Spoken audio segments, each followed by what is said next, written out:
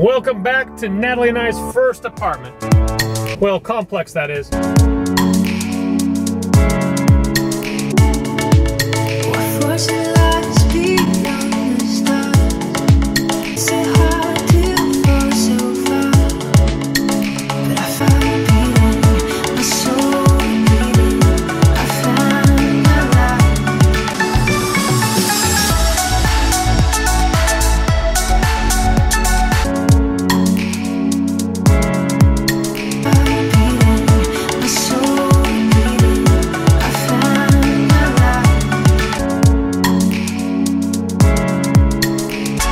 What's so awesome is that the same church where I received mentorship counseling, they actually have a Hurricane Harvey drop-off location.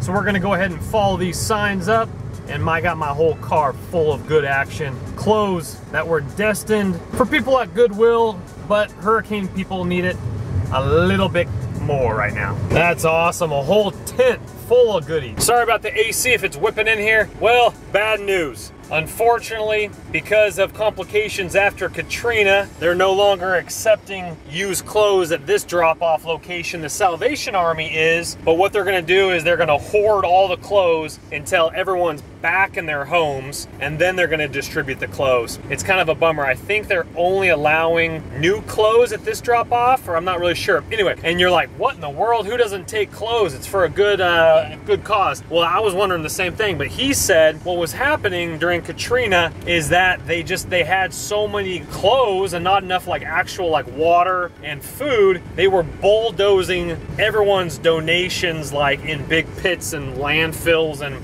they probably used some, but a lot of it went to waste. And so I guess they're very limited on truck space that's going out to Florida and Texas. So hey, to each their own. I'll give it to Salvation Army. Salvation Army will hoard it all, and then they'll go ahead and distribute it at the proper time.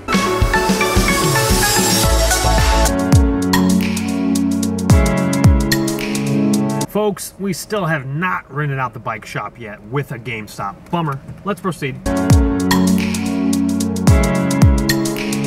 All right, folks, you guys said donate at Salvation Army instead of Goodwill. I'm listening to you guys. There's an actual Salvation Army church here where you can actually drop off stuff as well. Beautiful facility right next door to our old neighborhood, and I had no idea. Cool, we found it.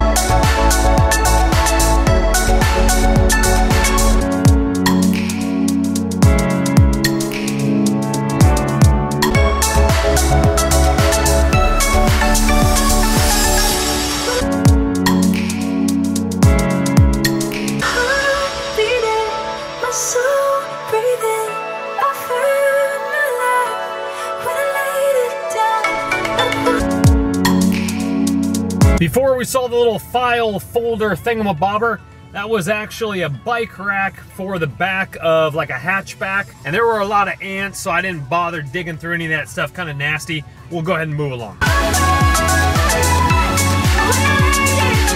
Folks, you gotta shake the box. You at least have to shake the box. You never know if their old one is inside of the new one. So, worth shaking a box. What do you think, folks? You think that LG right there is a plasma, or is that DLP?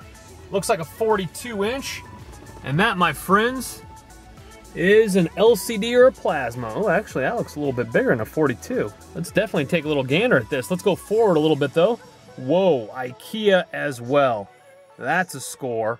And we got, oh my goodness gracious, it's the nice IKEA too. Oh boy. All right, we're gonna get some footage here. Hold on one second, folks.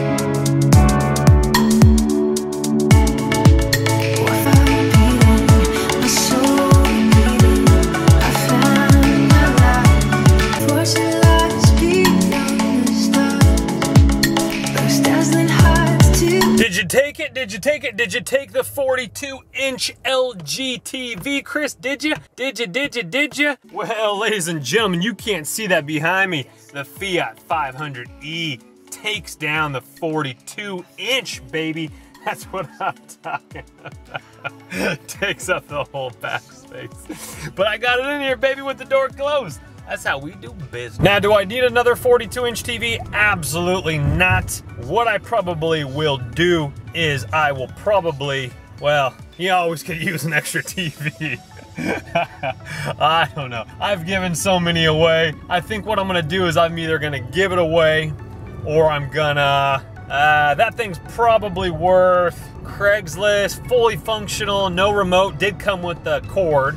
Fully functional, man, I don't know, probably you could fetch easily 90 bucks on Craigslist. You know, is that worth it? I could probably make someone a little bit happier by just giving it to them. So that's what, I mean, obviously loco, you know what I'm saying? Like, not local, loco, no, local, not local, because the shipping on that would be like, like $250 to like even the next state, and then the TV is probably only worth like 100 bucks. So I don't know, I might use it as a computer monitor in the man cave. Who knows, sky's the limit. Until then, we go to the next complex. Maybe I should sell it to pay my electric bill this month. I'll tell you what, we find a bigger one here, we'll hook this one and get the bigger one. Folks, we got an aisleway full of action. Let's go around the other side, park it, and check it out. These are one of my favorites. Ooh, what is that?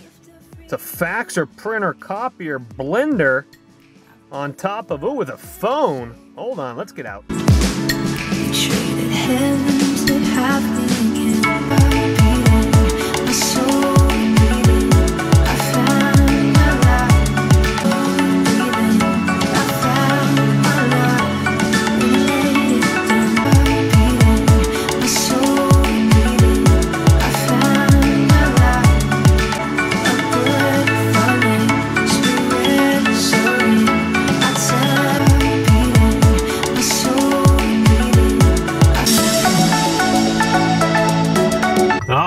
Pretty sweet little haul to finish the night off with, I'll tell you what.